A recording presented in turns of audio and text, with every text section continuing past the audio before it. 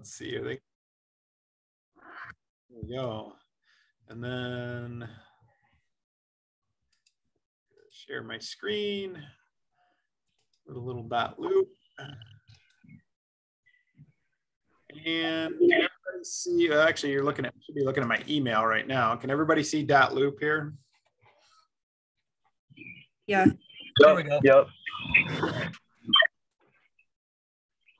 So we got a listing appointment. Again, I haven't trained on listing. You know, Kendall at Lucas Howard Group comes in and does a really great listing presentation for us. Obviously, they're one of the top listing teams in our organization. And that's a session you're not going to want to miss. I'm trying to set up with her to get that recorded for us too, or at least do a live Zoom on that. But so you go and do your listing appointment, and then it's like, people say, yes, I want to list my house with you. So what do we do, right? And again, we're training in Dotloop. Eventually, you know, when we go to DocuSign, fundamentally shouldn't change. You should have fillable forms, folders with templates in there that you need. For those of you that haven't been on Dotloop yet, we're going to speed through creating a loop. Let's see here. I've got, oh, you know what? We may have a loop already on this.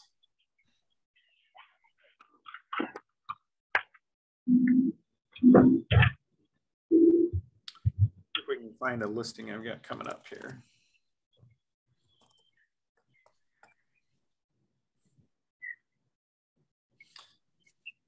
Does everybody know where to find the data for property information, aside from historical perspective on the MLS? So client calls and says, hey, come list my house at 123 Main Street. And you need to look up like permanent parcel number, legal description, square footage of the building. Does everybody have a grasp on that? Or if I asked you that, would you say, hey, I know where that is? Or would you say, I have no idea what you're talking about? And either answer is fine. So you can just go to the city website or something, right? They'll see all that info. Yeah. So if you just go over here, there's two things you can look up. Let's say it's City of Grand Rapids, right? You may want to write this down, either BSA, which is BS and A is the website that runs all the property information websites in the state of Michigan. So if I just Google City of Grand Rapids BSA, you get City of Grand Rapids BSA. And then you can look up a property address by address, name, or parcel number. Address is a little finicky. Sometimes if it's you're missing a northwest, northeast sort of thing. And my keyboard is working. I just happen to know the last name of this seller, so we're gonna pop that in real quick.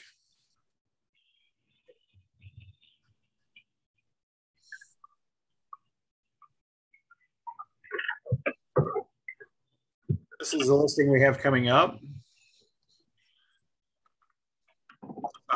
James Shake is his name. Now, some of these you're going to get to a screen and the picture is going to be blurred out and it's going to say, hey, pay us $3 unless you're the homeowner. Just get used to paying that, like Montcalm County, Muskegon County. Sometimes you have to pay for these things. Most of Kent County is free, depending on the municipality. So you have that there. You've got everything you need here as far as assessed value, taxable value for the MLS.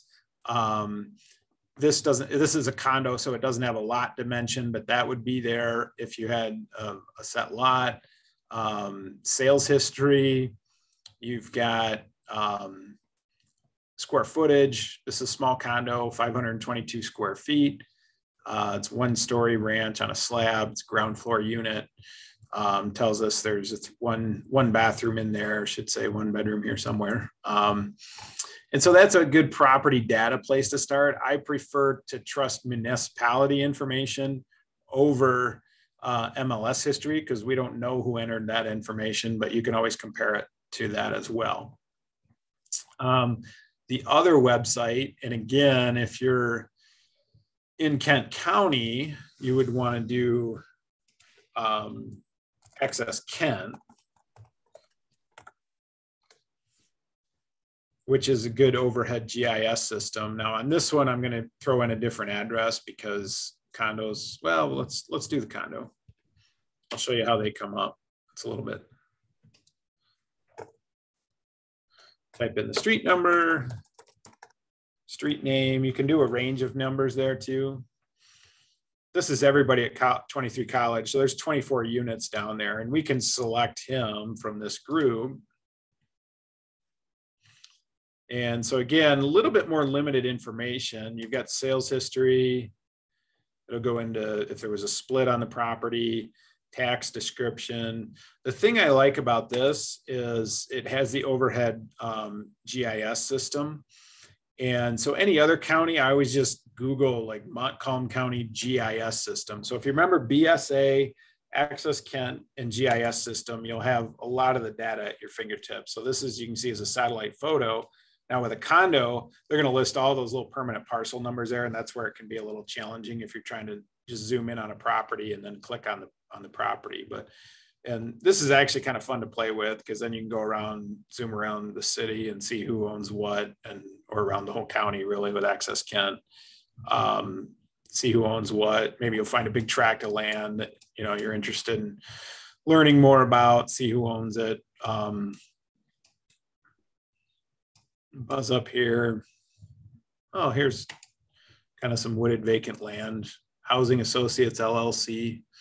It's part of an apartment complex up there, but it's mostly unbuildable green space right there behind this apartment. So, but anyway, get to know what you're selling. This is a good way to do it. Property histories, geography. I love looking at maps, and so it's kind of the second nature for me to dig in. Try to not to go down too many wormholes and spend hours on there. But so we would have the it looks like we have one more here. Maybe we drop John. Ottawa County has that too, doesn't it? Is it Access Ottawa? Yeah, I don't know what I can't think of theirs. I just, again, like I Google everything. Access Kent, I know, but Ottawa County, if you just went Ottawa County GIS, you'd be there. So, all right, good. Yep. So then you can cut and paste legal descriptions, things like that into your listing agreements. It's a lot easier that way. It's accurate. You're pulling the information right off of the website. So the other thing before we list a property that I would always recommend we do is a listing package through the title company. And that will show you who the owner of record is, make sure that you're dealing with the actual seller. If you've got a trust or a corporation, you may need to get some authority, the signature authority docs to prove that you're dealing with the right person, but because GRAR will ask you for those. And then on top of that, you want to see if there's any liens. 10, 12 years ago, when equity was really thin and we were doing a lot of short sales, somebody'd say, oh yeah, I owe like 95,000 on the house. And you'd be like, well, it's close, but it's worth 110. I think we can sell it. And then they go, oh, by the way, well, we've got this home equity line we took out 3 years ago and we own 30,000 on that. So all of a sudden you're upside down, you're in a short sale situation. So it's always a good idea to see, what liens are recorded on the house and verify that with the seller as well. And just make sure that, it's a good way to make sure you're selling what you think you're selling. So match up legal descriptions, permanent parcel numbers, and whatnot. So when we get into title training stuff, we'll show you how to do that. But if you have a need, reach out to the title company, Yolanda, just shoot her a message and say, hey, I need a listing packet or a listing packet on this property. So, all right. So again, remember from our previous trainings, I like to reorder stuff on here in the way I present it. So I always go to this disclosure regarding real estate agency relationships. This, for those of you that took buyer docs class, should look familiar. And so we know that this is simply a disclosure statement that defines how an agent can work on a client's behalf, either as a seller's agent, a buyer's agent, a disclosed dual agent, or neither as a transaction coordinator, which we really try to discourage here. because we want some form of representation for our clients from a liability reduction standpoint. And then we have this conceptual term called designated agency that we need to explain to our clients. And so the best way I tell people to explain that is, look, in perfect example, my new listing at 677 Woodbrook that went up last week, Jeff Marion wrote the offer on it from our office. So he was representing the buyer as a buyer's agent. We were representing the seller as a seller's agent or listing agent. And the representation did not constitute dual agency. So only dual agency occurs if the individual agent has both the buyer and the seller under contract. So just keep that in mind when you're explaining dual agent or designated agency. Transaction coordinators, again, if we're not acting as the agent of either the buyer or the seller, but providing services, then that carries some risk, especially if we're getting into negotiations or presenting options for buyers and sellers to consider if things go sideways. So you're going to mark here as a seller's agent. Again, we are not a limited service agreement, so company. So we're going to mark seller's agent or sub agent. I would sign this. Candace has her signature in here as my teammate. We're going to check here that we are acting as a designated agent, and we're going to mark here. Typically, again, you're going to want to ask, are you working with another agent? God forbid they have already gone and listed the house with somebody else, but they should be signing this and indicating that they have not. So does anybody remember where I said there might be an example where somebody would mark does and it's still okay to put them under contract of some sort?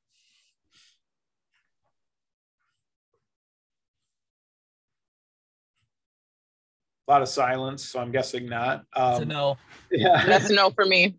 So, I mean, if we consider the scenario where somebody's moving from the Detroit area, they've listed their house, or vice versa, you're going to list it, but they're under buyer agency contract in another part of the state where you're not actually representing them. Technically, they should be marking does have an agency relationship with another real estate licensee. And then they should indicate whether they're acting as a buyer or seller agent there. And hopefully you're doing the opposite. So now could be a scenario where they're buying a house in Detroit, they're buying one here, maybe they're an investor and they've got, 4 buyer agencies in 4 different parts of the state. I don't know, but the possibility does exist. And so if they indicate that, make sure that we're filling that out correctly. Here you would have them mark as a seller. And again, this is a single guy. So make sure that we're assigning this to no one up here, so they're not signing it twice. Little simple tricks there. So we would save that and make that part of what we're sending them.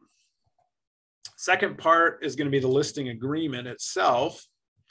Obviously, in parentheses says required. This one's actually filled out already. We were going to list this week, I think, and then there's some extenuating circumstances there. The seller's holding off listing it, but about a week or 2 out, I think, on this one now. So your dates, typically we're going to take a listing for 6 months. And so off the top here, again, start reading contracts to people verbatim and you're going to put them to sleep. I try to learn to paraphrase some things for people that say, the beginning of this contract identifies us as the broker. You're granting us the exclusive right to sell this property on the beginning date. And so if that's the 19th, great. If it's a month from now, great. We'll get into the timing and the date and the delay of submission and all that in a minute. But for right now, let's just say, hey, we're going to list it Friday. Here's the date. I'm going to list it for 6 months. Again, right now, that's an interesting conversation to have with people about what's 6 months from now look like when houses are selling in 45 minutes or less in some areas. So, but keep in mind that you want this long enough to protect you in the event that it doesn't sell. And so standard is 6. We can be flexible on that from the standpoint of, hey, give us 3 months and we'll work on getting an extension if it hasn't sold after 3 months. But right now I'm okay taking short-term listings because most of them are selling. And then we've got to fill in the blanks here as far as city of Grand Rapids in Kent County. We've got the street address here, the legal description. Now, older condominiums, they're going to have a lot of language in here. Things have changed in recent years in the condo laws. I can't remember exactly what year it was, but they went from recording the entire legal description for every condo unit in LIBOR to what they call an instrument number. And so this one was developed recently enough where they use this instrument number. So it's more of a, hey, we're going to record all of this under this instrument number, and then you're going to have an individual unit that goes with it. Whereas before, each condo had their own long, lengthy legal description. So remember, if you've got a legal description that does not fit in these two lines, you can simply put in there lengthy legal, see attached. And you may have still, I don't know if they're still teaching in pre-license class, LL and LO. Does anybody remember that from pre-license class, what LL and LO means? Okay, maybe they don't even teach it anymore. Probably best they don't. Used to mean lengthy legal in listing office, meaning the full legal description wouldn't fit in there and you were supposed to keep it on file in the listing office. Well, now our MLS requires that you attach it. And so if you have like a 4-paragraph or even a 1-paragraph list legal description, just copy and paste it to a Word doc, print it to a PDF and upload it with your listing. And then you've got it registered there. So approximate lot size or acreage. This is a condo. So we have the number 0 there and permanent parcel number right there. This obviously is specific to a condo sale. So it says unit 11 in the Avenue 23 condominium. And here again, this is that where you can put in the LIBOR page or document number. So really all you have to do here is take, I don't know if they're gonna let me do this, edit text. Yeah, they can. So we're gonna take that, copy that out, and paste that right in there. Obviously, if you don't have a condo, don't have to worry about that section. All right, agency representation. First form we signed, disclosure regarding real estate agency relationships. Well, we know that we're supposed to get that signed anytime we talk to anybody about real estate.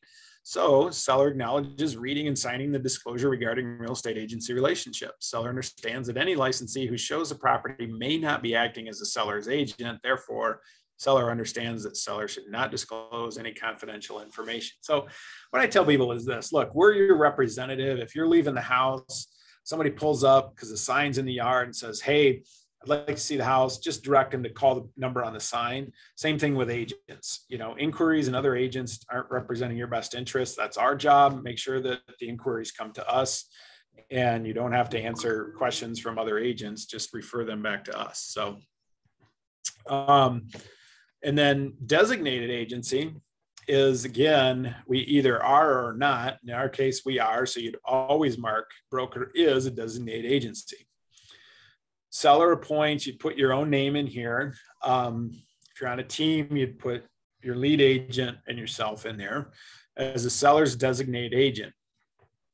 So now we're identifying the agent within our company.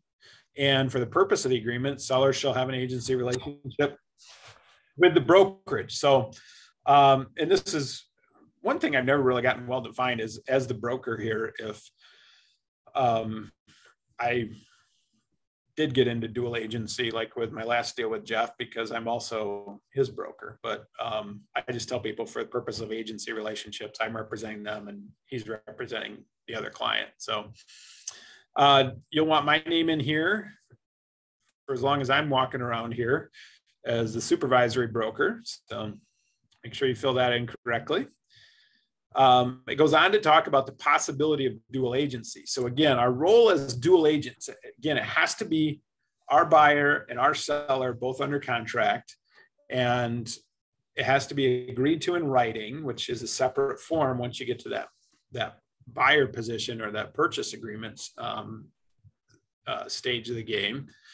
But we want the acknowledgement that the broker is not going to willingly or knowingly do anything that might place either party at a disadvantage.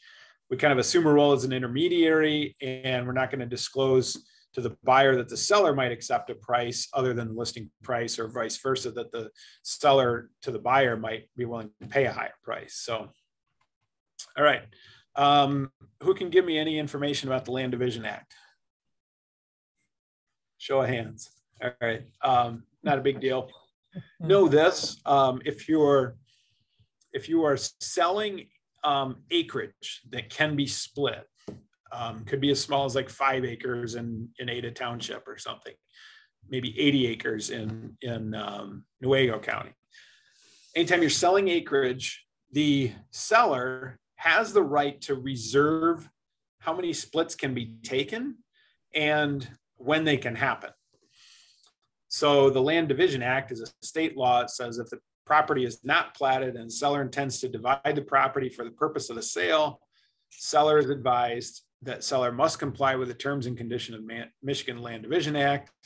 Broker makes no representations regarding any seller's rights or obligations under the act. Seller is advised to contact an attorney regarding seller's rights and obligations. So what that really says in a nutshell is, look, you can control the amount of splits on here. We advise you to talk to an attorney about it. I tell people this, it's in place for, let's say, somebody wants to sell the family homestead on 30 acres and they don't want a subdivision behind them, but they want to keep that house and stay living there for the next 20 years during their retirement years. This allows them to say, hey, I'm going to sell you this land back here, but I don't want to see any splits here for 10 years. I only want to see 3 acre minimum splits. I don't want to see it turned into a subdivision. And so they have some control over that. But again, we're going to refer them to a real estate attorney to figure out exactly, and the township or municipality to figure out exactly what they can and can't control on that. Fixtures and improvements. Again, I tell people, and you've heard this from me in the buyer doc session, regarding the purchase agreement too, that anything here that's attached should stay with the house. There's some specific things that we want to make mention of here. Security systems, so like ADT, are those owned or rented systems or not applicable? Not applicable mean they're not in the house. Water softener, owned or rented. I deal with a lot of water softener issues. People rent their water softener, it probably goes on auto debit for like $8 a month and they forget that they don't own it. And then property changes hands and Culligan calls and says, how come you're not making payments anymore? And then we have to negotiate a buyout on it because the seller didn't disclose that the water softener was rented. So sellers can, or buyers can assume those leases too. So again, if you don't have a water softener, mark NA. Jason, back to that example, like the buyout, you dealt with like a Culligan's, water softener. What would be a buyout for that? Like typically, it depends on the age of the equipment, the model. There's all kinds of variables on that. So, I did one a couple of years ago where it was like $800 or something like that. So, and if it didn't happen, then they could press the issue that.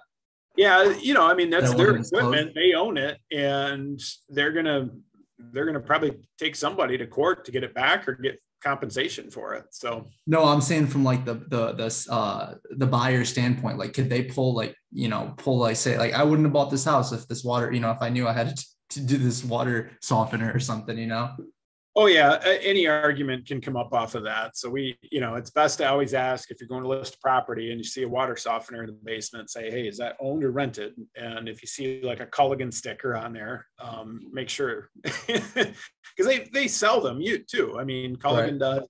There's other companies out there that do this, and so you just want to make sure that you have the right information. So. Because again, after the fact, it's always going to get ugly on who owes what for what on that. So cooking fuel tanks is a little interesting in that a lot of times those are rented. A lot of people don't even know. Like if I'm moving into a property out in, north of Cedar Springs and I need propane for my heating fuel and I call ABC propane company, They come out, they drop off a tank and fill it. And, you know, I don't know whether I own that thing or not. So you may have to call the heating and cooling or the heating fuel company in order to figure that out. So a lot of people don't even know, like they think just because, and we use this term pig because they're round and they look like pigs sitting in the yard. So you'll hear that term. If you see a pig in the yard, ask if they own it or not. Because some of those, you know, they work on these contracts like, hey, if you use our tank and we won't charge you rent for it, but we'll sign you up on a budget program and come fill it twice a year or whatever. And so, you know, I don't know. Everybody's got their own hook on those things, and just make sure that you're conveying that information to the buyer effectively, and they know what they're getting into. So also this would include here we've got range, oven, and refrigerator written in there. In the instance of dishwasher, there isn't one in this unit.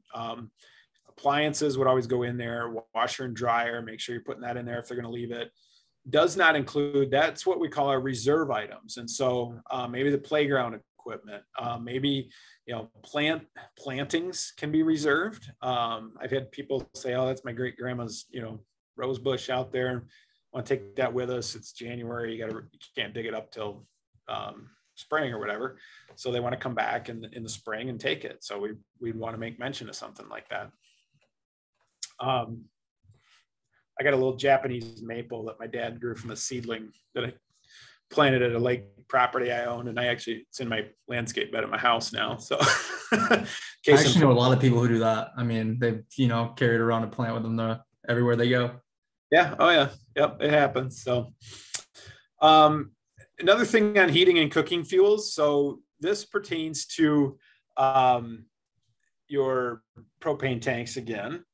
Seller is obligated to keep fuel in there, especially this time of year is where it's so crucially important because, and again, this is just hey, we're gonna tell you have to do this so the pipes don't freeze. That's why it's there. Sale price, this one, I think we're going to be probably around 148,000 on this. So just put your sale price in there. And then terms on this, we're offering cash and new mortgage. This is what's called the non-warrantable condo association, meaning you can't get a conventional loan really on this. It has to be a portfolio loan. So even though we put conventional in here, it's kind of a hybrid loan that the bank keeps in-house. They won't sell to Fannie or Freddie. If you're doing seller financing in the form of a land contract, make sure you put what the seller is willing to accept for those terms as far as down payment amount, interest amount.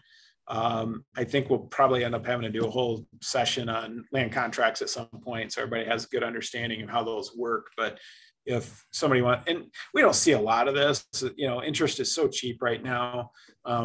Market's so competitive, but you know, things change. You know, 5 years from now, you maybe see more land contracts. Equity out, that's one of those things like a formal land contract assignment. I cannot honestly tell you if I've ever checked this box in 22 years of real estate where I don't even know if you can offer a formal, the only assumable loans anymore are VA. So I suppose you could check this if the seller has a VA loan and he is okay assuming it. But in this market, like just have people go get a new loan. You know, it's like, it's just simpler. Your brokerage fee. So again, for those of you that have been kind of through day one training, you may or may not hear us talk about commissions, depending on which session you're in, but we are a full service brokerage. We strive for 6% on all of our listings. And really we put that $1,000 in there for a maximum or for a minimum. If the listing, very rarely would you find a listing where you wouldn't earn 3% on a side and get $1,000, but maybe a lot or a small postage stamp piece of land or something you could do that with. So you put in here 6%. If you can get 7%, great. Those are kind of falling by the wayside.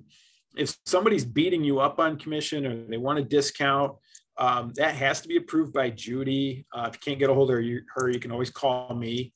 And you know, we're a big company, and so we don't want to advertise that we discount any commissions. We can make exceptions, there always are.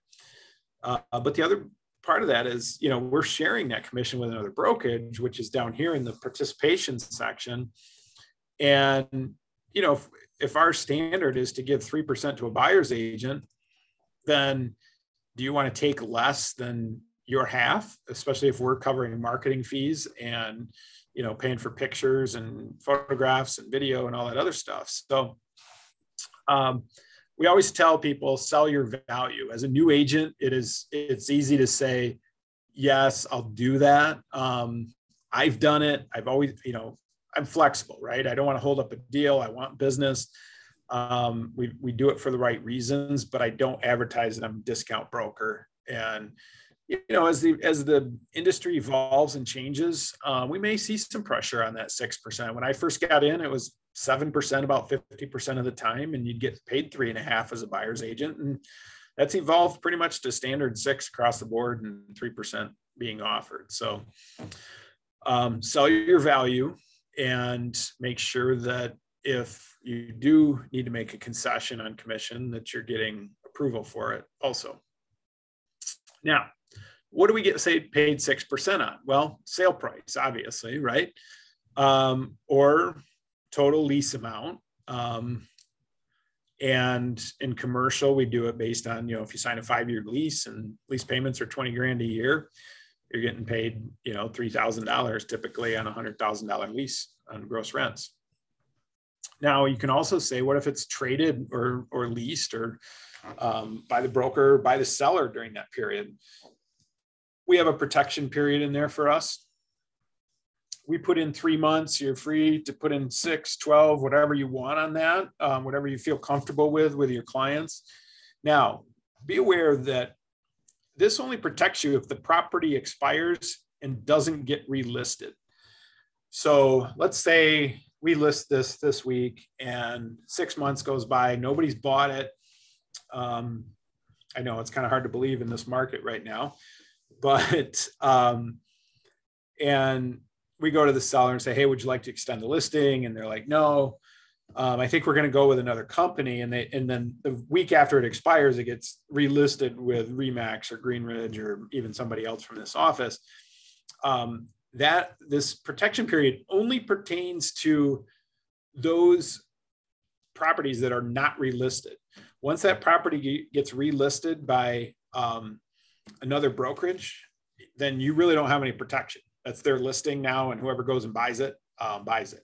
But this would pertain to if we had shown that property to a buyer or a tenant during that period, during the listing period, and they come around after the inspection or expiration period and turn around and buy that property. And so when the market's a lot more static and properties aren't selling and you see more expireds out there, there has been a lot of instances where, you know, buyer goes back after it expires and purchases it. So it's a very rare occasion these days, but again, market conditions will change. So you have to have an understanding of what that protection period does and how it works. So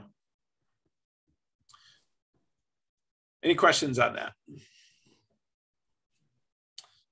All right. So participation in the MLS, pay close attention to this. I'm going to give you an explanation on this. And you're going to see on the MLS these same fields of sub-agent, buyer's agent, transaction coordinator. So we put in their standard 030. If you're going to offer less than 3%, it may be a bank-owned listing where they mandate 2.5%. We'll make that exception, but any exception off of 3% has to be approved by Judy or myself. So that's our company policy on this section right here of buyer agent. Now, the reason we put 0 in here is it's kind of an incentive. So we know that if somebody from Remax doesn't have a buyer agency contract and they write an offer on our listing, they're not a buyer's agent. They are a sub-agent of the seller. That's how agency law works in Michigan. And so if they're acting as a sub-agent of the seller, we're not going to pay them anything because I want to give people the incentive to be the buyer's agent. And so by not offering anything, I'm not obligated to pay them if they don't have a buyer agency contract. And so it should give them the incentive to be a buyer's agent, takes the liability off of us and off of them of representing or possibly misrepresenting our client. Does that make sense? Okay. So 0 here, buyer's agent here, transaction coordinator, again, 0% of the sale price. Very similar reason why we do that. So the conventional mistake that you'll see on the MLS is, let's say it's a 7% listing and they're offering 3. Sometimes you'll see the number 4 in here. Well, that agent that filled that out has made a mistake and they think that that's their portion of the commission. And it's not. The reason we put 0 in there is because that's what we are offering $0 for somebody that is not representing their buyer as a buyer's agent. So does that, what another brokerage lists that number as well? Can they put like 2%? You know what I mean? If they wanted to. If they're putting 2% in there, I'm guessing it's probably because they took a 5% listing and they're only putting 2 in there because they're doing 5 minus the 3 they're offering is 2. That's not the case. It's what you're offering an agent from another company not representing their buyer. Right. And transaction coordinator would be the same way. So just remember 030 here and on the MLS. So again, inquiries, we're going to request that the any inquiries for the property, seller will refer to the broker. So again, somebody pulls up, hey, I see the sign. I've had people do that, like pull up, see the sign, guys in the yard mowing the lawn, and he lets them in the house. I'm like, my own brother-in-law did that once. I was like, come on, just refer to the sign, have them call us. We'll make the appointment. We'll take them through. Because again, we don't know if they're ill intent. We don't know if they're, case in the joint, if they're even qualified as a buyer. So just make sure that all inquiries come to us. Now, in the event that somebody says, hey, I've already may have a buyer for this. My cousin's brother-in-law wants to buy the house. He hasn't made up his mind, or he's trying to get financing. The seller can reserve a buyer, but it's only for 3 days. So they got to get off the stick and do something. And so seller can reserve a buyer. We'd put it in the other sections for up to 3 days. That's MLS regulations. And they really want to limit that. And I believe it's only 1 buyer. I think I've been able to get more than 1 buyer reserved, but typically we just tell them, hey, you can reserve 1 buyer, in which case you wouldn't owe a commission. But in the event that this goes up in 3 days, they gotta come forward. So 3 days to receive a purchase agreement signed, accepted purchase agreement by an identified individual in the listing contract. So okay, good. All right, title. Again, we see all this title language in here. In the event of a sale, seller will convey or agree in writing to convey by warranty deed marketable title to the property subject to conditions, limitations, reservation of oil, gas, and other mineral rights, existing zoning ordinances, and buildings and use restrictions. So again, you're going to get that title report that ensures the policy, or the policy that ensures the deed. Make sure we're ordering that rather quickly, and that we're going through it with our clients. Where you run into problems is if there's liens on the property that did not get released properly, home equity line from 3 sales ago shows up, you got to get those things cleared up. So, but by signing this, they are essentially saying they have, the ability to convey the deed, and they'll agree with the ordering and title policy. So, possession and occupancy. This would be either a choice that you're going to offer on the MLS until close, or 30 days after the close. 60 days, you're going to make it into some lender issues, but in this day and age, 30 days free of charge is kind of the standard. So make sure that you're discussing when your sellers can be out based on their timeline. So All right, marketing. So this authorizes us as the broker and the listing agent to market the property through any media and record and or display. So this, I mean, this basically just says, say to the seller, hey, this authorizes us to take pictures, use them as we see fit, put for sale signs on the property. Some people are averse to that. You may, if it's a condo, you may have to check and see if you can even put a sign in the yard or the window or whatever. Some places prohibit that. So broker thought, and then there's also language in here about your key boxes. And so broker authorized to have access to the property in all parts for the purpose of showing at reasonable hours. Broker is or is not authorized to put a key box on the property. You've got electronic, key is antiquated. They don't even have those anymore.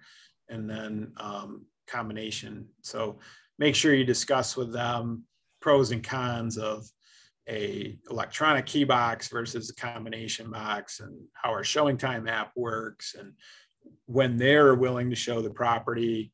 Again, right now, the standard MO is, hey, we're going to get this thing listed on a Thursday. You guys are going to leave for the weekend. We're going to have 100 showings and 10 offers by Monday afternoon. And so you're going to want to go through that process with them a little bit. So authorization to order services. So in the event that seller says, hey, can you order the well and septic inspection for me? Again, it's your service proposition. It's part of what we do in this business. This lets them know that, hey, even though you may be authorizing me to order things, does not mean that that we're responsible for paying for them, and that would be on the seller. Some of those service providers are going to demand payment at service. Others will take payment at close. Make sure you're turning in your invoices to the title company to make sure those things get paid, because if you order a survey, don't turn in the invoice and they're going to come after you, and then you may have to pay it. So submission of offers. So this clause can kind of trip you up when you're discussing it with a seller. And so I tell people this: look, we've got a choice to either present offers to you after you've already accepted an offer or not. And so the way this actually reads is it said the seller agrees that all offers and counter offers shall or shall not continue to be submitted until closing. Seller further agrees that this shall not obligate the broker to continue to market the property after an offer has been accepted by the seller. So right now we see a lot of backup offers coming in. Hey, here's backup on 123 Main Street.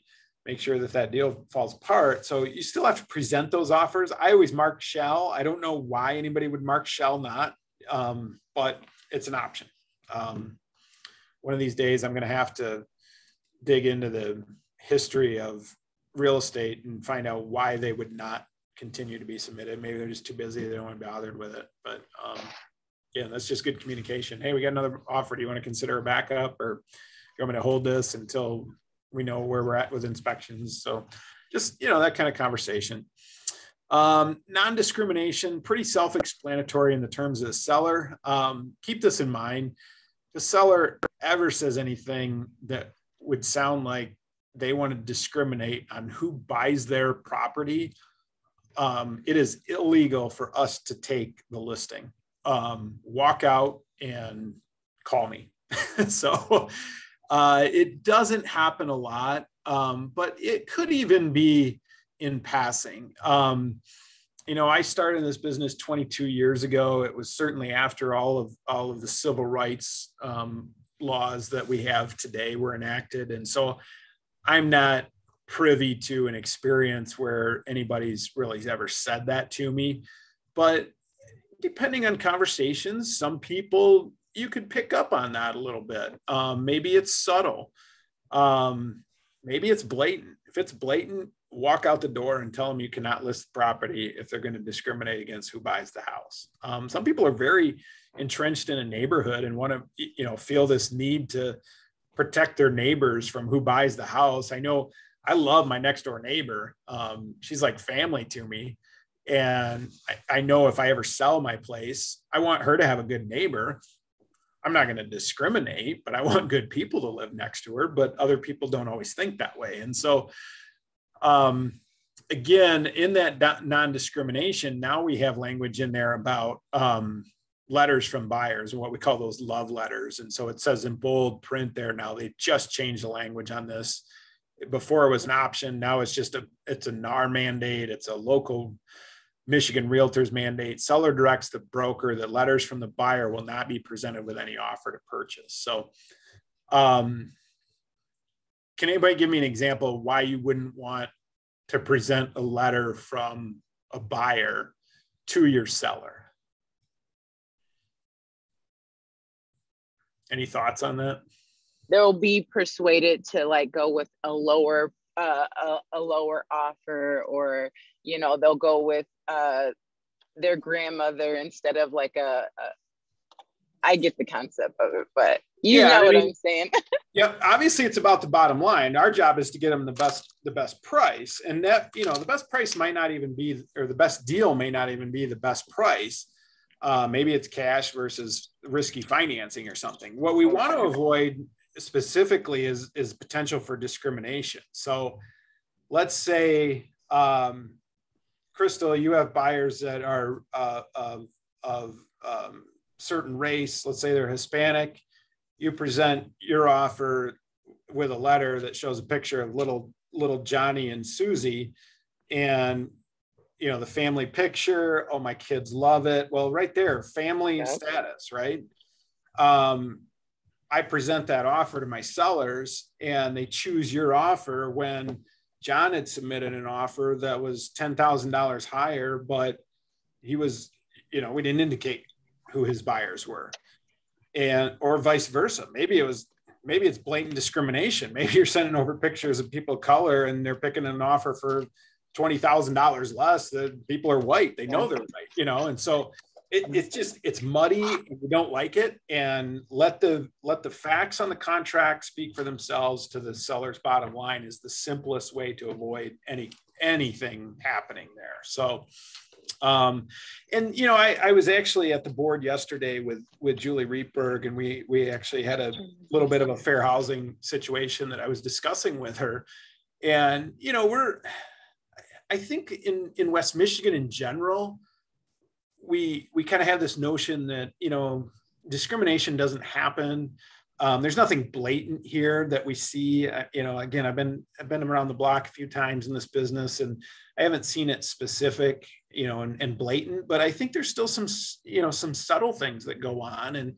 And that was certainly the case in this instance that we were chatting about. And we can't think like that. And we just need to overcome that. I mean, you're going to come across things in this, all walks of life. I have people that we moved out to the country. They were living in Wyoming, and there was a nonprofit that owned the house next to them, and they were concerned because they were bringing in refugees. And I can't stop people's fears and thought processes. All I can do is my job. And so, but you're going to see it from time to time. And it, like I said, it's not blatant, but it could be subtle and certainly exists. So be aware of it, understand fair housing laws. We take them seriously. We train on it. We continue to educate on it.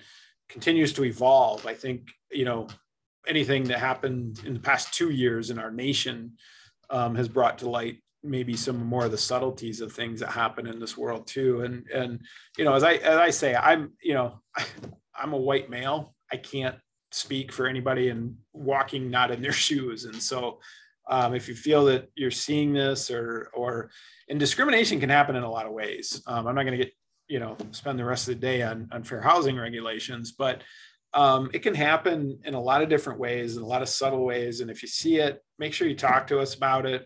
And just ask. It never hurts to ask. Hey, is this a problem?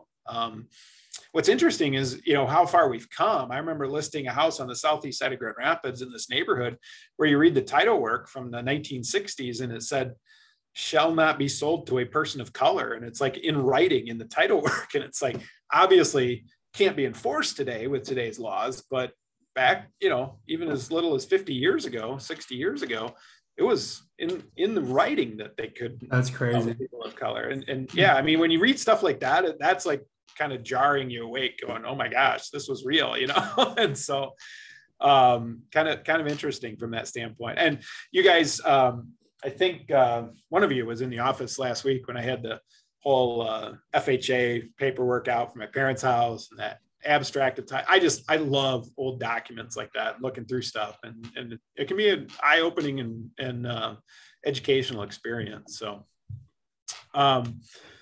modifications, contract can be modified in writing, amended. So let's say we need to drop the price, as long as it's in writing and the broker and seller agree to it. Seller's disclosure statement. Now we know that there is some exemption, but any seller that owns this 1 to 4 unit property in the state of Michigan is responsible for filling out the seller's disclosure form. We'll go through that in a minute. Representation of the age of structure. So this was built prior to 1978, marked there. So all the responsibilities of the seller of residential lead-based paint apply from paragraph 22. And basically it says seller has to furnish any documents they have on lead paint. They have to give the buyer an opportunity to inspect for lead paint and disclose any known lead paint that they know of in the house. Now, further we get away from 1978, homes are painted, doors and windows are replaced. We don't take this lightly because it is a federal regulation, but most people typically do not have records of lead paint, nor do they have any knowledge of lead paint in the home. So, but you must give them a 10-day period to inspect for lead paint unless they choose to waive it, which most people do, especially in this market. So be aware that it is your obligation to have that form filled out though. Disclosure of information. This just says that we are going to report the sale to the MLS. So much like the comparables we pull for market analysis, sales show record. That is a full regulation. You're not going to get around it. I tried this week, doesn't happen. So anyone wants to hear that story, come look me up. I got another story to tell you for an hour. So this checkbox is simply shows that the owner's name would appear as agent for owner. And that concept has come around and really it's kind of antiquated in my eyes. Before you could go on the BSA software or Access Ken, pull up any owner information you ever wanted in 3 clicks of a mouse. You used to have to go to register of deeds to find out who the owner was. And so now, back then you could put in their agent for owner. So John Doe doesn't show up as the seller in case he wanted to remain anonymous on there until the closing happened. Now I think it's, again, the information's out there.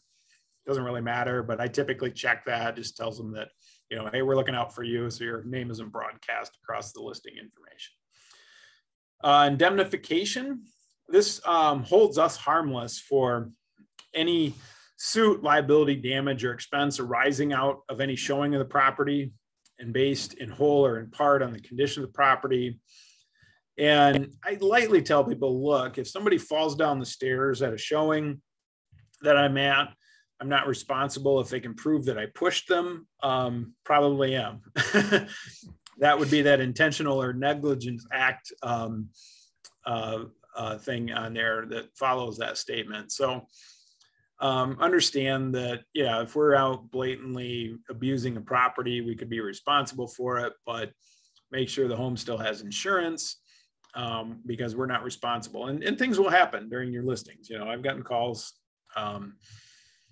this broke, somebody dropped that. I was at a showing, another agent was there. He fell down the stairs right behind me and took out the Christmas tree that was in a glass vase and stuff. And I was like, well, not my fault, but somebody broke something. So things happen, it's how you handle them. Again, we've had door hinges ripped off, locks broken, whatever, you just go and get it fixed. But consent to fees, we know from RESPA, Real Estate Settlement Compliance Act, or Real Estate Settlement Procedures Act, that we need to disclose any financial benefit we get outside from earning the commission. That would be a placement fee. I just tell people, look, our home warranty company sends our company a placement fee when we sell one of these, and we need to disclose that to you. So broker's remedies. Now, we've listed this property for 6 months. Actually had this happen a couple times. Go through the photos, get the first ad set, start your Facebook ads, house on the market for a day, and the seller calls and says, we can't move. We're not moving. Actually went through staging at a home, doing some light remodeling, took the pictures, sent the pictures to them. They liked their house so much, they decided to stay there. So what do you do, right? We're in the customer service business, not the hold hostage to a contract business, but we've got some expenses. This allows us to collect in the event that they want to cancel the listing early for any expenses that we've incurred up to that point. Again, we've never really collected on this. There's been times where I did have a commercial client that we had a few $100s and a lot of time involved in. And he told us he had a buyer. We were going to reserve the buyer for him. He's like, no, I still want your help selling this property. Buyer walks in and says, you don't need those guys. Tried to cut us out of the deal. He turned tail on us, didn't want to pay us. I said, look, just pay me for my expenses. And he got really indignant with me. He's like, I don't owe you anything. And you're just short of calling me a crook, told me I was holding them over a barrel. And I documented everything. I'm like, look, I've been to your property 5 times. We inventoried everything in your restaurant. I got pictures. Here's my receipts. We did this. It was like, I wanted $1,000 out of the guy. It wasn't that much. And he didn't want to pay me. And so I wasn't the broker at that point. I turned it over to the broker, and, they had the attorney write the letter, and we would have settled for a nominal amount. And then when it threatened to go to court, I was like, look, I'm going to charge you full commission on this because you sold the property out from under me, And we ended up settling, but rare occasions, stuff like that happens. But just know that you do have protection in there. Again, when you present these documents, you want to make sure that you're not putting the fear of God in people too. So it's not like I'm going to sit there and tell this story to my listing clients. I want you to understand what remedies you have. But, it just simply the presentation of, hey, we have the opportunity to collect in the event that we cancel the listing early for any marketing expenses or other expenses that we incur. So citizenship. Seller is a United States citizen or resident alien. So this needs to be checked, yes or no, for what is called FIRPTA, which is the Foreign Investment something or other tax act.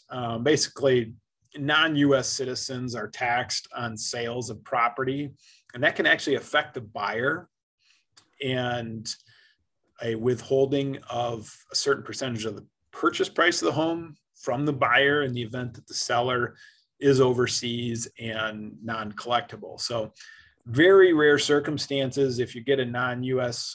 Citizen, talk with your title company, have them talk with their CPA, because there's a lot of exceptions to this rule, but mark that for sure. If they aren't a citizen, make sure you're marking no. So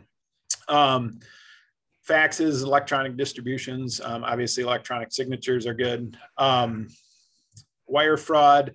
Again, we preach wire fraud. We advise them that wire fraud is an increasing problem, and to make sure that they're doing everything in their power to make sure that they are being safe if they are directing money through wire transfers. Audio surveillance. This actually came up in discussion this week with Ring doorbells. Seller understands that use of an audio device during showings, open houses, or inspections may result in a violation of state and or federal wiretapping statutes. Broker recommends that the seller disable any recording devices. However, like a Ring doorbell is not a recording device unless you set it up that way, but yet you can still see who's at your house when you're not there. This instance came up because people went to the house, they knew the sellers were home, they could see them, they ring the doorbell, and they still wouldn't come to the door. And it kind of goes back to some of the discussion we had about fair housing. Is there potential for discrimination through audio or visual, monitoring systems? And just to be aware that you know, those systems exist, and there's certain circumstances where it's not always legal to record people if they don't know they're being recorded. So, and advise your buyers that too. Like when you're showing a house, you don't know, maybe that teddy bear sitting in the corner has cameras in its eyes or something. And, you know, be careful what you're saying in a house, because people are listening and people are watching, even though they may be potentially breaking the law with that. Other conditions, we put our broker fee in there, our processing fee. $395 is, I think that's company standard now. We matched what the company went to, so ours is $395 as well. Make sure you sign your listing contracts either electronically or with ink. Agent for broker. Now, again, keep in mind, like when it says broker, that's Keller Williams, not me. I'm the managing broker. I'm the broker in charge, designated realtor, whatever you want to call it. But the broker is the brokerage, Keller Williams, Grand Rapids East. That's who you're the agent for. I don't need to sign listing contracts. So you can sign them yourself as an agent. Make sure your sellers are signing. Now, if you mark joint ownership, you should probably have 2 signatures on here. If you have sole ownership, 1 signature is fine. If they are a trustee or a trust or an LLC that's selling the property, make sure you have the proper documentation showing that whoever signs your document, because the board's going to ask for it. You're going to have to upload it to the MLS. You're going to make sure that they have the proper authority to sign that document. So, and then if the sellers, again, ancillary information, email addresses, phone numbers, you should have this. It's a little antiquated, but again, in the event, went through this last year, had one of our agents actually pass away, and she was elderly. We couldn't get into her command database because she didn't use it, but she did do a very good job of filling these out completely. And so we have our listing contracts on file. We were able to pull the seller records, and I was able to contact the seller and say, look, we've got some more unfortunate news. Your agent has passed, but we were able to contact it. So again, some of this stuff is protection for me. If you fall off the face of the earth, we know how to get a hold of your clients. So just keep that in mind. Any questions on listing contracts? All right, that's the big one. Save my changes there. I think real quick, Jason, do you use this if it's a FSBO? No, because you're not actually listing the property. We'll go through that in a little bit. Okay. I don't know if we'll get to that today or not, but we'll buzz through the rest of these, and then we'll go through some of the other documents that we use. So, and I do have a quick question too, Jason. Yeah. So, where can I find other recordings like this? I have to go, but where can I find material? We're just in the process. I've done 2 other sessions. I've got them. It's a process. I got to download them from Zoom, and then I've got to produce them into YouTube and then publish the links. And then eventually we're going to have that on another platform where you can actually go in and get, like, I don't want to say class credit, but it's monitored. It shows that you showed up, took the course. So on other topics other than just this one, correct? Yeah, we've got a list we're working through. Okay. I've got 20 different topics that we're going to eventually have stuff like this on. So, but perfect. Just getting started with some of this. So, but yeah, stay tuned. I did publish the changes to the MLS docs on our Facebook page. I put that up as a YouTube link. You can go in and watch that one. Some of these today we've already discussed. When we did buyer docs, the changes hadn't occurred yet. So you may want to go in and watch that one, refresh it. It's about 15 minutes long on that one. So take care. I got to go. All right. Thanks for joining us. Yes. All right. Your delay of submission of listing addendum. So you go out, you want to make sure you get the listing, you sign it with today's date, but you're not going to actually put it on the MLS until, March 1st. So you'd fill this in with the property address. This client I know really well. I know they're not going to list it with anybody else. So we're just kind of waiting until the day to list it. But you'd put us at Keller Williams as the listing broker in here and the seller's name in here. and then put the date that it's actually going to show up on the MLS. So then this would get submitted with your listing to the MLS. So you can have that. Now, keep in mind, you cannot, if you fill one of these out today, February 16th, and doesn't hit the MLS till March 1st, you cannot market that property until the day that it goes live. Can't put up sale signs, you can't post on social media, can't advertise coming soon. It protects you from losing the listing to anybody else, but it does not allow you to market in advance. So that's in bold print right there.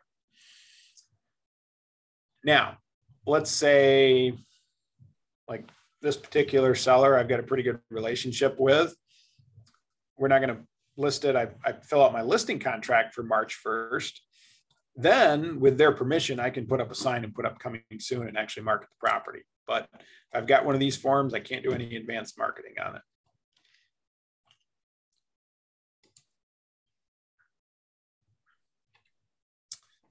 Wiring scam, just again, another form we haven't signed regarding wire transfer fraud. I think we went through this on buyer docs. Make sure, again, you're telling your clients how to be safe with from wire fraud. Seller's disclosure statement. Rule number 1, do not fill these out for your clients. Write that down, carve it in your forehead, whatever you got to do to remember it. Carve it backwards, so when you look in the mirror in the morning, you can actually read it. That'd be my advice. So, or Sharpie, you know, at least remember it for 3 days, whatever, until it washes off. You can fill this part out. Obviously, the address, nothing wrong with that. Send it over to them. You'd send this over in Dotloop, separate with full edit capabilities, but they're going to go through here and mark, yes, the range works. No, it doesn't. I don't know, or it's not available. Make sure that they fill, if like this one does not have a dishwasher, make sure they're marking not available instead of no, because then they're indicating that they have a dishwasher that doesn't work when in fact they don't have one. So have them fill this out to the best of their ability. They're going to have questions when they're filling this out. Tell them the best policy always is full disclosure, and that if they know of something even prior to their ownership, that they need to disclose it. Like if they knew the basement flooded or had a fire 20 years ago and they've only owned it for 5 years, they still need to disclose that. And they have an opportunity to explain it. You know, hey, the basement leaked once. We had it waterproofed. Haven't had any incidents of it since. And so you can coach them through how the best way to fill this out, but make sure that they are filling it out themselves. Best answer, if they don't know the answer, is unknown, because specifically, and I think we talked about this in the buyer doc class, that marking no means you have specific knowledge that there is not an issue. And if you don't know, marking unknown kind of gives you at least that little bit of liberty there. So dates go in here for their ownership. And there's other sections in here that says the buyer should obtain professional advice on inspections. Buyers are advised to obtain certain information regarding Sex Offender Registration Act. Buyers advised that the state equalized value of the property, homestead exemption, and other real estate property tax information is appropriate. So again, we're not relying on this document for warranty of goods. It is simply a disclosure of condition by the seller, still advising our clients, buyer clients, to get inspections done. And along with that, we typically present the lead-based paint disclosure form that they need to fill out. Now, if the house is built after 1978, just have them fill this section out up here, address, signature, they're warranting that property address, it was built after 78, lead paint doesn't even apply. But in the event it was built prior to 78, then the seller would indicate whether or not they have knowledge or reports or records of lead-based paint. And they would sign it as the listing agent. You also need to initial and sign this, informing them of their obligations. And then the buyer, which remember we covered in buyer docs, fills out this portion of it and signs it. And so again, even if it's just the top form, make sure that gets signed, make sure that gets turned in with your paperwork. So In the event that we are closing at GR title, you are going to want to fill out the RESPA form, referred to as RESPA form, but it pertains to our joint ownership of Grand Rapids Title. And this is not their title policy charges. This is just an example of a $100,000 purchase amount and a mortgage policy amount, what those charges are. I tell people this: title rates are set by the state of Michigan. So whether you close at Chicago Title, Grand Rapids Title, XYZ Title, those rates are probably going to be all within a penny of each other. Closing rates charged by each title company vary a little bit. And for us to do in-house service, it's easier for me to run down the hall and talk to Yolanda or Deb about a title issue I have than it is to get somebody on the phone that I've never dealt with before. Seller is free and clear, buyer is free and clear to choose whatever title company they want. But in the event you choose Grand Rapids Title, that there is financial benefit to Keller Williams and its agents. So simple way to explain that. If you're closing at Metro Title, whatever, you don't need that sign. Same thing with the home warranty. If you're getting one of these done, make sure you fill it out completely, submitting it. You do get $100 out of that spiff, if you want to call it that. This is the full warranty form. Have your people read through this, see if it's something that they want to offer. Ray Stark is really good about putting on the home warranty sessions. It's good to learn about these and what they cover, how much they cost. Again, I don't sell a lot of them. Mike Smulligan sells a ton of them. It's kind of up to the service provider, you as the agent, whether or not you want to offer this or continue to sell it. I'm going to leave that up to you as the agent. And the survey waiver, this, I don't know why this is in seller docs. It should really be just a buyer doc, but I think we went over that in buyer docs. If a buyer's waiving the survey, they need to have a signature on that as well. Your title order forms are in here. And then make sure you're getting a payoff authorization form signed if they have a loan on the house, or 2 or 3. They fill this out, make sure that they're putting their account numbers in here. Again, from a wire transfer fraud standpoint, I think it's a good idea to have them fill this out in person, or have them print it and either send it back, send it directly to Grand Rapids Title. Make sure that we're not hanging on to this or distributing it via email with account numbers and names on it. We don't want that to fall in the wrong hands. You can see a spot down here, they need a social security number, but it does need to be filled out completely. And we do need, I think lately they've been requiring what we call a wet signature on that with pen, not an electronic signature anyway. So just print that form out, take it to your listing appointment, have them fill it out, and either have them send it to the title company or deliver it to the title company yourself. So that's our main listing docs. I feel like we missed one here, but I think it's in the other listing docs portion of this. We are rocketing towards the finish line here, so bear with me. I'm going to go into templates here so I don't screw up my own loop, and go through the additional listing docs folder here. You can add any of these docs to a loop, just go in there and into that template section. We're not requiring the COVID form for, actually there is one of these forms that we're still requiring. This is for the purchase agreement.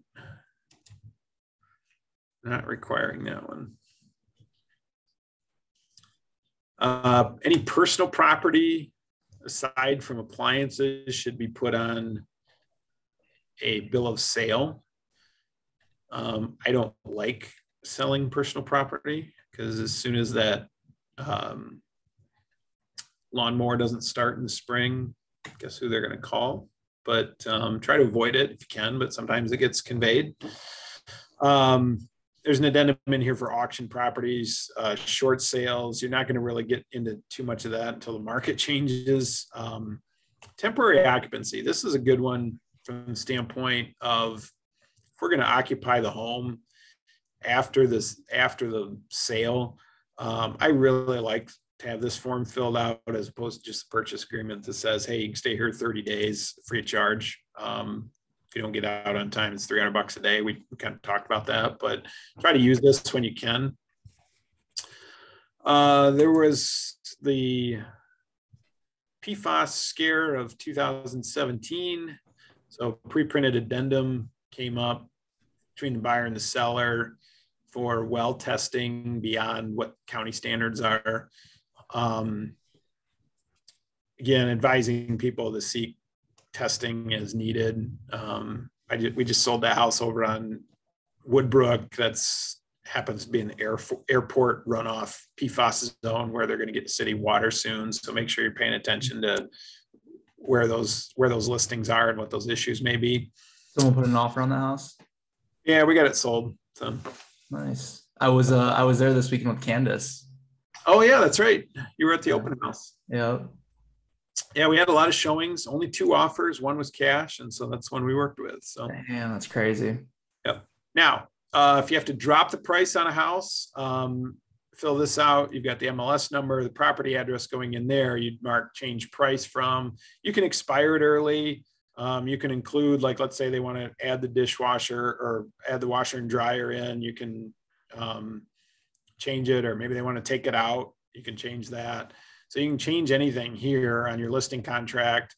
This is something that requires a broker signature on. So make sure that you're sending that to me for signature if you're dropping the price on a listing. So pretty self-explanatory how to fill that one in. Mutual release. I think we kind of went through this on the buyer docs, but again, this also requires a broker signature. That's authorized designee. That would be me as the broker. Again, Keller Williams Realty, Grand Rapids East would go in there on either side, whether we're the listing or the buyer's representative on that. If you get to a point of mutual release, make sure you're giving me a call so we can talk through that with you on the first go around, so you understand it too. Dual agency. So in the event that we do have a buyer under buyer agency contract that we're going to write on our own listing, this actually needs to be templated. That's old. Shows you how much we do dual agency. That should be templated with my name in there, but you can change it obviously. Put your name in there, seller, buyer, property. And again, it just goes through that whole disclosure process of what a dual agent is and how we can act and how we can't act. Make sure that they have an understanding of that. Let's see what else is in here. That lead paint booklet, I showed you that last time. The show and sell. So somebody asked about for sale by owners earlier, right? Yep. If somebody's for sale by owner and you have a buyer, or they say, hey, bring me a buyer, this is the actual form you would use. We're not listing the property. This explains that. Obviously, names us as the broker, names the seller in here. Again, just like a listing agreement, the address, permanent parcel number, so on. The sale price that they're willing to accept, what kind of terms they're willing to accept, and then your commission in here. Now, again, you can shoot for 6% on a for sale by owner. That's okay, but a lot of them are pretty savvy, and they're probably going to offer you 3. They're offering you 2, 2.5. Get the deal done. Yep. And I saw it was. I think I told you guys this story last time around. I had a buyer's dad actually give me a nice little check after the closing because he knew somehow he found out we were only getting 1% on a for sale by owner. So, and then again, there's a protection period in here. But so this just says, hey, Mr. and Mrs. Seller, buyer, we're going to not list the property, but if we bring you a buyer, we're going to still be owed a commission on it. So that's simple form to get that done. All right. Show and sell, lead paint booklet, home warranty. This is the final page. Again, if you're waiving it, both buyer and seller need to waive that. I think we talked about that in buyer docs. Buyer and seller signature down here if you're waiving it. Everything else filled out here if they are actually getting a home warranty. Ray Stark, again, is our home warranty rep. His contact's flying around here somewhere. So if you need to get a hold of him, any questions, make sure you're reaching out to Ray on that. So let's see, agent referral form. I think we kind of went through this the other day too. This is in all of our Loop folders somewhere. If you have a out of town buyer or seller that you want to refer to another agent, could be a Keller Williams agent, could be Century 21, wherever, use this form.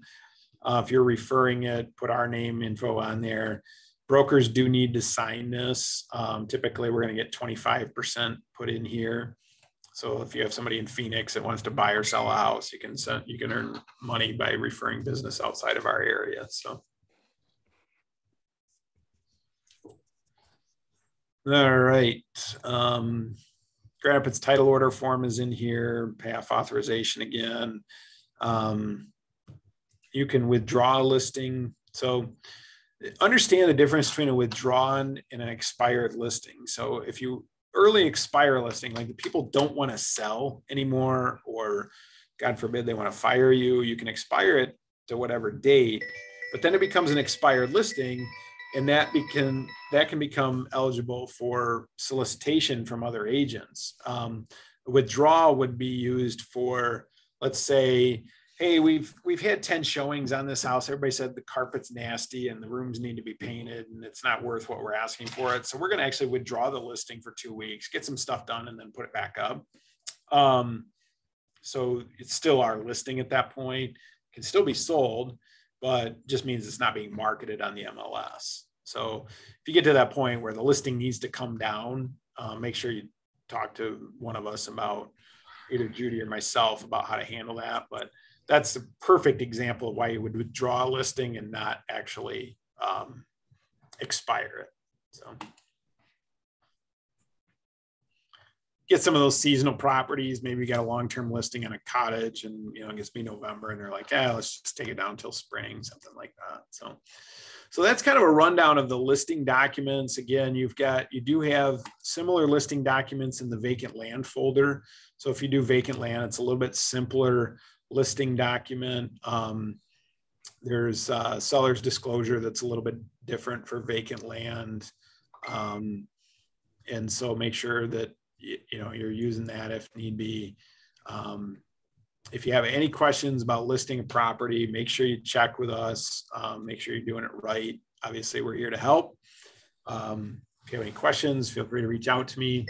You guys have been fairly quiet throughout this whole process, but that's okay. That's what Zoom is. We're used to it. So there will be questions. But again, practice this stuff. I go ahead and create a listing of your own in Dotloop and practice filling those forms out. When you get into script practice going through the forms so you have an understanding of how to explain this kind of in layman's terms, so you're not just reading verbatim with the contract up to your face and putting people to sleep. Just understand how to explain those paragraphs, what they mean, and it'll make your job a lot easier when you actually do get in front of the listing client. So